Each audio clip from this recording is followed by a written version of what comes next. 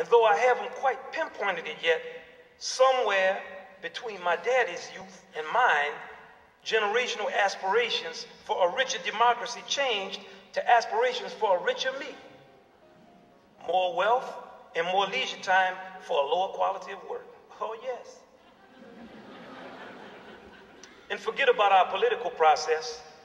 Voting became too much of a bore, let alone keeping an eye on how our tax dollars were being squandered or how our interests were being poorly served by elected officials. When did we begin to lose faith in our ability to affect change? Perhaps the demoralizing murders of John F. Kennedy, Robert F. Kennedy, Martin Luther King.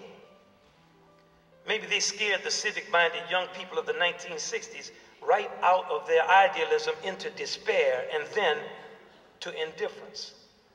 Perhaps it was the 1980s when the opportunity inherent in the American dream was distorted from the land of we to the land of to hell with anybody else but me.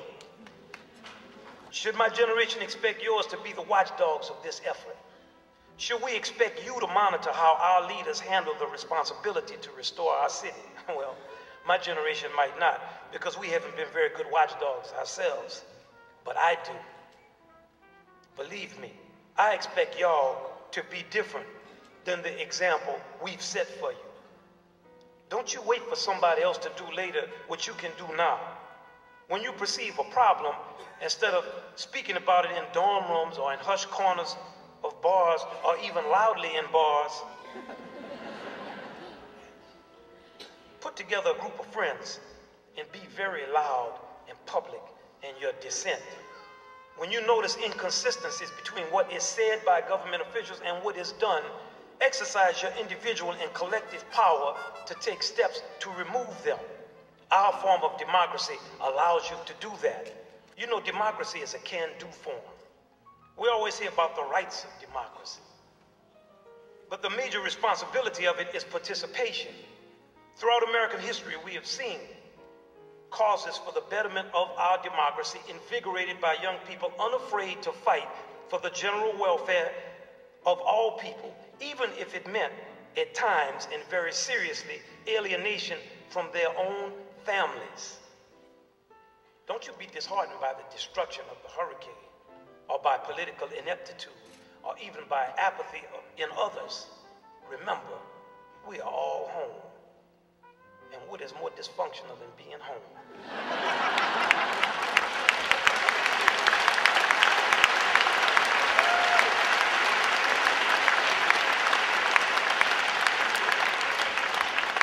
Now is the time for your generation to reclaim the energy, optimism, and fire that is the real American spirit.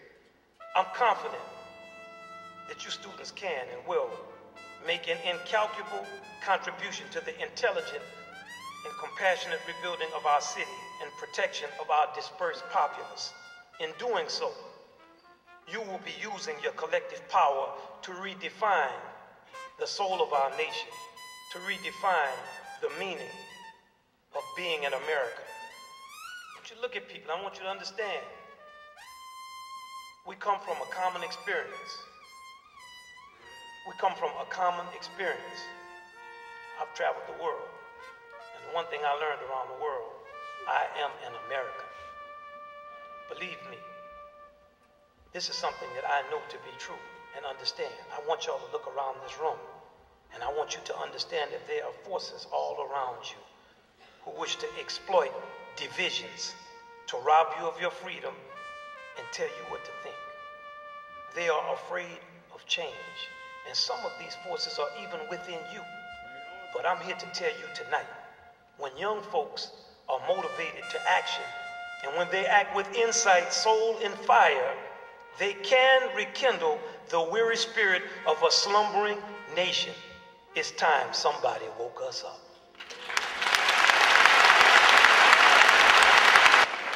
And that's why I urge you, do not let this moment pass without sending a clear message to your peers and elders around the world.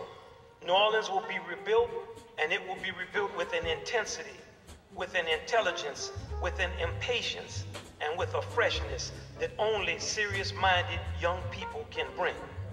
One of the great lessons of the civil rights movement: when the minds and hearts of enough citizens are focused on change, America changes very quickly.